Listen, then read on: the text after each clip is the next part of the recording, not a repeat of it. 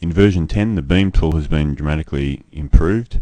So if I click on the beam tool, across the info box we have obviously the beam tool there again, the layers and the layer combinations, and the actual layer that the beam is going to sit on, and all the methods of placing the beam.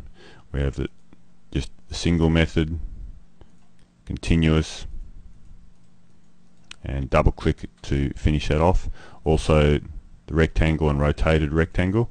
So I'm just going to undo these, going Apple Z, and rather than work along here again, I'm just going to open the main dialog box. First, in the geometry and positioning part of the beam palette, we have the description of the beam and where it sits in 3D space. I'm just going to change to a straight rectangular profile, and over here it's 150 deep, and it's taken from the top down, so it's actually dimensioned in a similar way to slabs are. So it's 150 deep from the top, it's 150 down to the current project 0, which is 3 meters. So this story is 3 meters high, and so the actual space between 0 and the bottom of the beam should be 2850. And of course it's exactly the same, the absolute height, because we're just on story 0. And I'm going to leave this on automatic and move up to this section. Now over here in this section here we have two options. Previously we could only create square beams, but now we can also create special profiles or complex profiles, and once again we access that similar to the wall tool, in that under structure we can use profiles here. So there's a number of custom profiles already in there, but I'm just going to leave that for a little bit later. Then we can see the width of the beam is 100 millimeters. We can offset the center line, and we can also rotate a beam, so we'll do that a bit later. And this isn't highlighted at the moment, but we can also change the inclination of a beam, which we couldn't do before as well. Now basically what defines a beam is that it's really a horizontal or inclined construction element, and it's got vertical faces on the end. So if we just move on through there, I'm just going to leave that at level at this time, and yep. So then I'm just going to go to the floor plan and section. Over here once again we've gone over floor plan display in the wall section and the slab section, so I'm just going to go straight to the structure. Over here, profile, this is the profile where we select the profile we're about to use, and I've actually chosen this joist 76 by 127, but I've resized it in this dialog to 100 by 150 just to round it off. We also have beam priority. Now once again we can see that the beam priority at the moment is on 7, and these are all odd numbers, as I've mentioned on the wall tool. On the wall tool movie is that walls have even priorities and beams have odd priorities. So once you're happy with that, I'm going to collapse that. Cut surfaces. Now the cut fill pen and cut fill background, so if I chop through the beam, these are the pens that will come into play. And just to illustrate that, I'm going to open that section through the beams to show the orange pens, and there they are there. So if I go back to that, we can see the orange pen there and the grey pens, and then the green pens as well. So I'll just get out of there.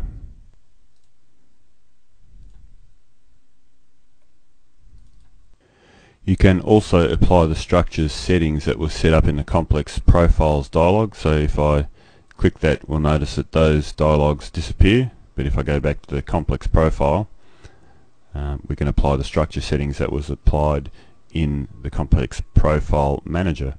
So once again, we're happy with all that. We move to the outlines. Now there's a number of different ways we can display a beam in the floor plan area.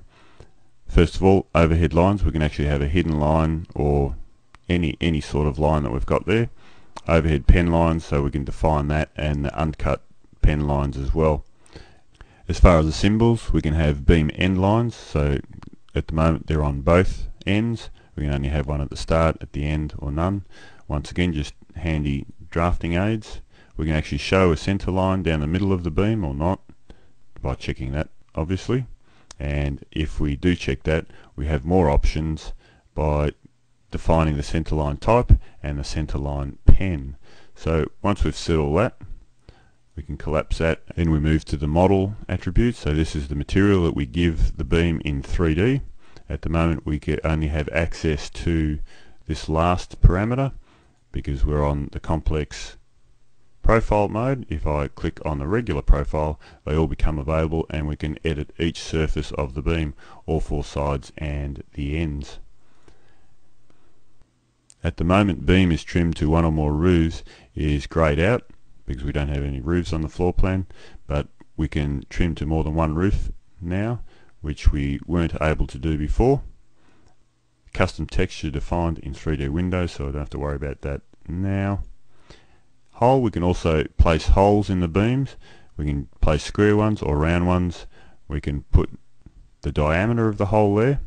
So if my beam's 150 deep, we can put a 100mm hole in it, and the position, the center line, we better make that, if the beam's 150, make that 75 to the center line, and we can designate how we want that shown in floor plan. So I'm going to show it like that and collapse that, and once again the listing and labeling, which we're not going to go over right now, and the lay that the beam's going to be on.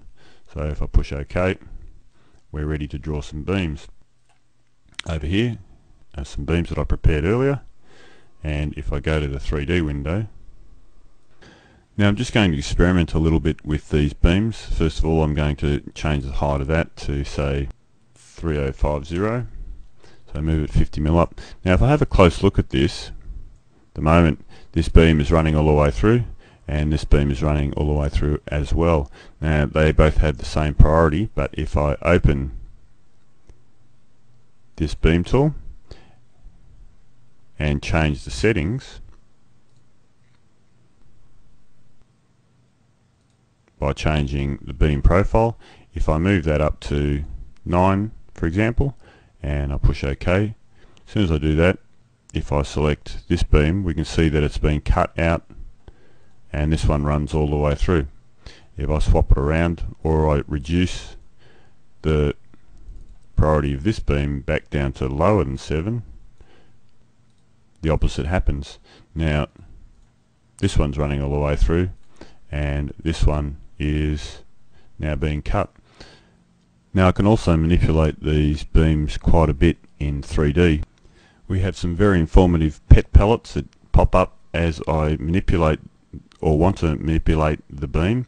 So on the center node, if I click on that node there, I can actually raise the inclination or lower it, and as soon as I do that, I'll let my mouse button go and click again. I've raised the inclination, but as soon as I do that, I've got a second button there which I can shorten or lengthen the beam. The first icon there, I can swing it around, change the angle of the beam. Underneath I can also move it laterally up and down, rotate the whole thing on its own axis, and I can mirror reverse it and do a bunch of other things. Now if I just go back there and go Control Z or Apple Z a couple of times, however if I left mouse click on the corner node of the beam, a pet palette comes up that has a top row that has a few variations. The first one is still lengthen or shorten the beam. The next icon or next button allows us to rotate the beam in 3D. This is new for version 10 also. I'm just going to go Control Z, undo that, and we can also widen the beam in 3D there as well. So just going to go Apple Z there or Control Z. The bottom row is all the same. We might even want to multiply the beam out. As soon as I do, I let my mouse button go on the multiply button. The multiply palette comes up, and for example here I might spread the beam at 200 centers and drag copies of it out like that. I might just go back to the floor plan and get rid of all these and push delete. Now I'm just going to combine a couple of the things that we've done to the beams and that we probably wouldn't have been able to do in previous versions of ArchiCAD. So I might just click on the beam tool, trim that back by holding down the Apple key or Control key, and then move this by going Apple D, left mouse clicking on it, moving it to the end there. And then I'm going to put these beams on slight inclines, so might make them 15 degrees. Then rotate each one of these beams 20 degrees. This one can be 30 degrees. This one can be minus 20, and this one can be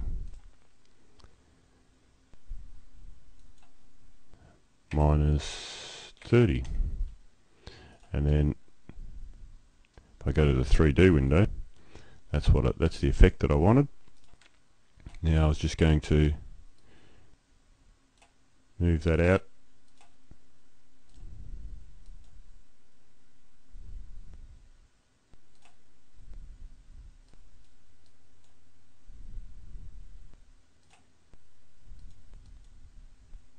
Using the smart guides.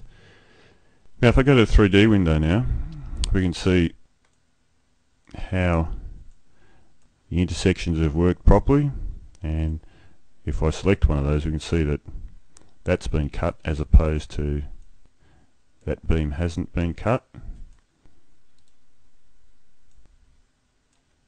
So it's treated all those connections fairly nicely. So this would have been fairly difficult to do it in previous versions of ArchiCAD. The only other thing I might do is put a couple of holes in the beams. Another way to illustrate how the beams have been cut properly is select this beam here and put it to a layer that has been activated in wireframe mode. So as soon as I do that and I go to my 3D window, we can see how these beams have been cut against the wireframe beam. So it's a nice little feature. So the other thing, I might just grab that and put it back onto structural bearing layer so it's not in wireframe anymore. Now if I want to cut a hole through this beam, I just select it, and with my Mercedes cursor floating over the reference line, it's a dark Mercedes cursor, I'll left mouse click, wait for the pet palette to come up, and I release my mouse button on this icon here, which is add a hole. Now the beam hole settings come up. Now we set these in the beam dialog box before, but we can also modify them here. So we said that the center position of the hole was going to be 75 millimeters, and the size was going to be 100 millimeters.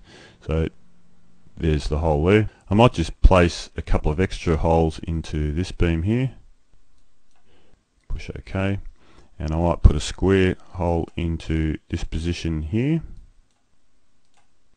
And the same technique works for inclined members as well. So as I come up there, I get the Mercedes cursor and I might go back to the circular hole, push OK.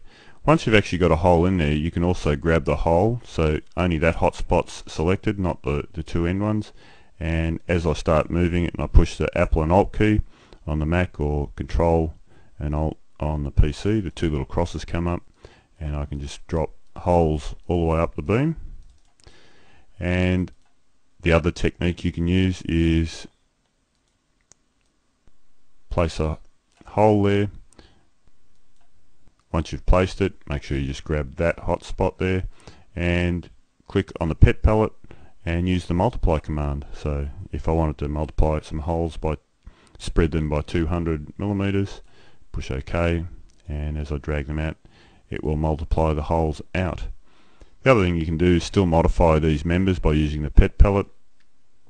I don't want that pet palette. It's remembered that because that's the last palette I opened. So if I push cancel and click on the pet palette for the actual tool that I want, so I want this one there, and over here I can just change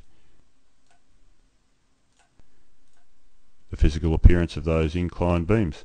So now if I go to 3D, we've got a very strange structure that would have been difficult in previous versions of ArchiCAD. And it also creates some very pleasing elevations as well. And even if I go through and drag the elevation marker through the building so it becomes a cross section, we can get some nice, very nice effects using these tools. It's probably worth noting that rather than drawing a 2D element in a section or elevation, it's far better to model everything in 3D, including all your beams. We've got advanced tools to do this now, and the obvious byproduct of this is that all our documentation can be coordinated. So it's very simple to do all your sections and elevations, and you just know all your drawings are going to be right if it's modeled correctly. In addition to all the beams that we can create using the beam tool, there are many more to be found in the ArchiCAD library.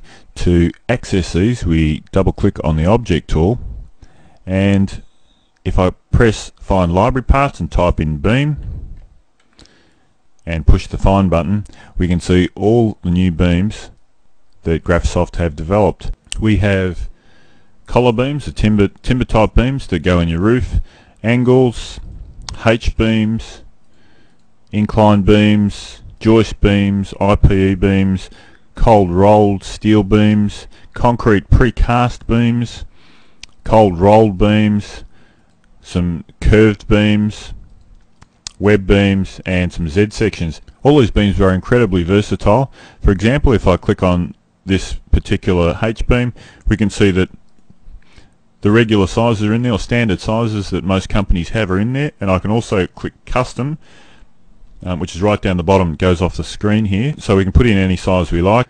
We can choose our insertion points either from the top, center, or bottom. Now, as for cut planes, we have a new interface for this, so I'm just going to collapse parameters and go to the cutting planes interface. Now, over here we can change the rotation axis of the beam, so it's along the axis or along the cross section. Insertion point we can change here also. We can put the rotation angle here, and we can see a very clear little diagram here. The cut planes, when they're turned on or off, we can turn them on or off from here as well as in the parameters dialog box, and we can actually cut it perpendicular to the axis, along the vertical axis, or along the horizontal axis. The cut type here on the high end of the beam can be either along the vertical axis and along the horizontal axis also. Now the cutting angles, we can just define the cutting angles in here, or if we want to, we can place the beam in the floor plan, and we can grab any of these by the hotspots, and we can type in the angle in the tracker palette once again, but I can use the guides. For example, if I wanted to cut that at a 60-degree pitch, if I select this hotspot and I wanted to maybe make that at minus 45 degrees. So we've got a very flexible tool with the beams now, and on top of that, the different beams have different parameters. For example, the unequal angle beams, the flange can be on the top or the bottom. With the precast beam, I can actually choose it to be straight or inclined, and when I click the incline, I can have it inclined one way or two ways. In the section dimensions, I can actually choose the width of the flanges, top and bottom, the web thickness, all sorts of other parameters. So with all these new beams in the ArchiCAD library and all the new added functionality in the beam tool, we should be able to model just about any beam that we like to help create a very accurate model.